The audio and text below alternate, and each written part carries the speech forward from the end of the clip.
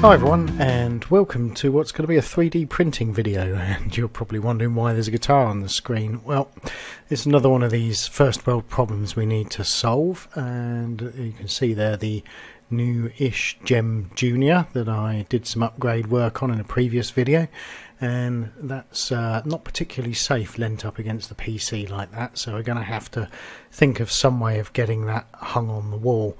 Now, the way I normally do this is with some aluminium extrusion and then some guitar hangers, but I figure I can do something cheaper for a start and also a little bit more bespoke. Plus I've got a couple of other guitars either being made or coming, and need to hang those as well. So let's head over to Fusion 360 and get a design and print underway.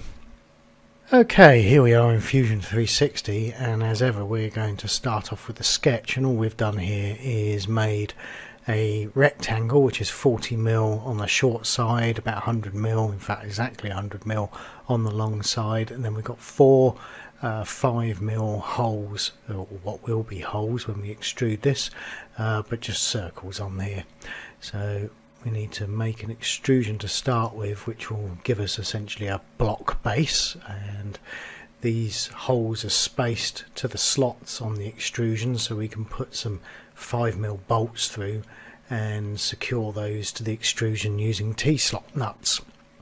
Okay, next up we need to make another sketch and start making the two horns between which we're going to suspend the guitar. So if I just move this around a little bit, let's go to that, and what we're actually going to do is, using a series of sketches and offset construction planes, so offset plane there you see, and if I just cycle through these, basically on each of them we're going to make a sketch, and then when we've got rid of those planes, if I just get rid of those quickly, you can see we've got a series, if you like, of guides that a loft operation will use. So we'll go from these large ellipses here to the smaller one here. Now the next one is kind of slightly bowed out to the side, so that'll kind of curve out, and then we've got the final one is up a bit from the others.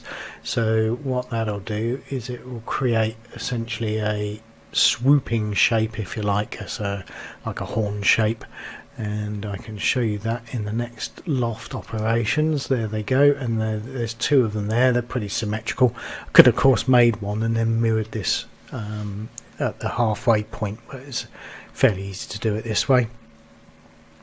And the other thing we can do is we can adjust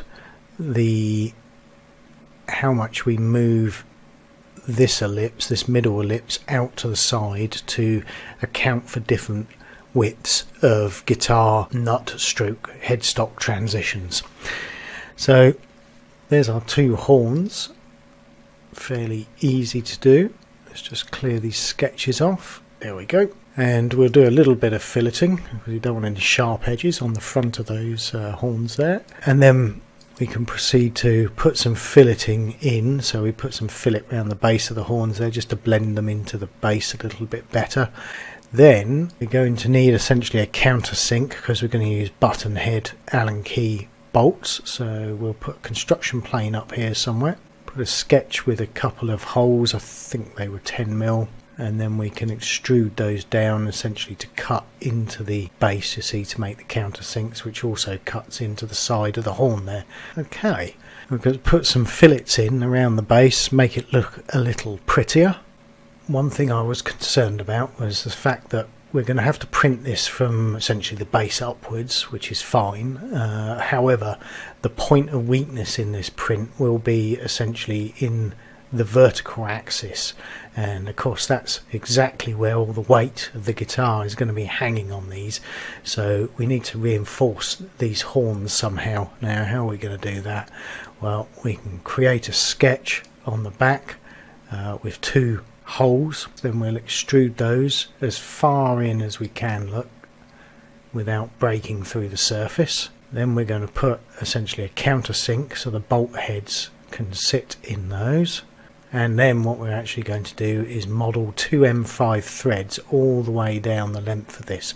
So what I'll be able to do is put a 60mm bolt through the back of each of these, which will then actually steel reinforce the horns here, which will prevent the plastic, if you like, delaminating with the weight of the guitar on it. It's a pretty simple design really, apart from the reinforcement bit. Took a little bit of thinking about, but let's head over to the printer now and get this printed off.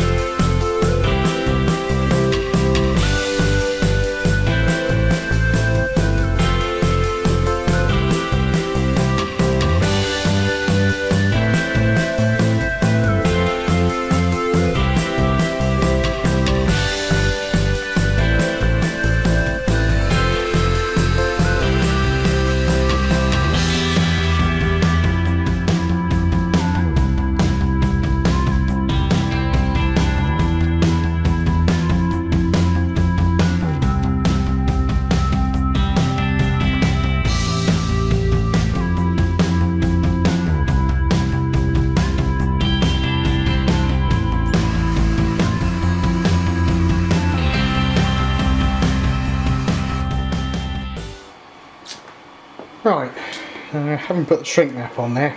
Not very happy with it. There's no giving that at all really. So I think what I have done is I've ordered off of Amazon some surgical rubber hose. So let's just cut this off. And I think we'll go with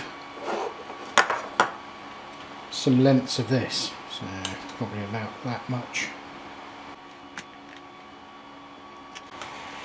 And this should have a bit more give in it and protect the neck of the guitar a little bit better. Now I think oh, it's quite warm. Yeah, it's going to take try a bit of soapy water and that, and see if we can ease that over there.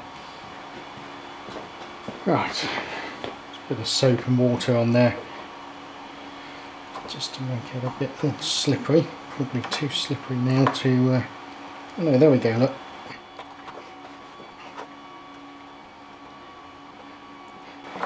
It is going on there.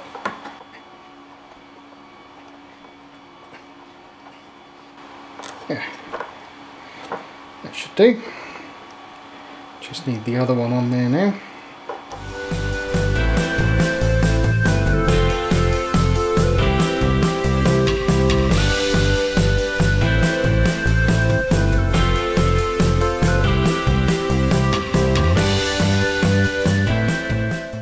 There, just got a towel and dry that with. Right, let's head over to the wall and get this mounted. Already got the nuts in here, look. Just have to case of lining those up.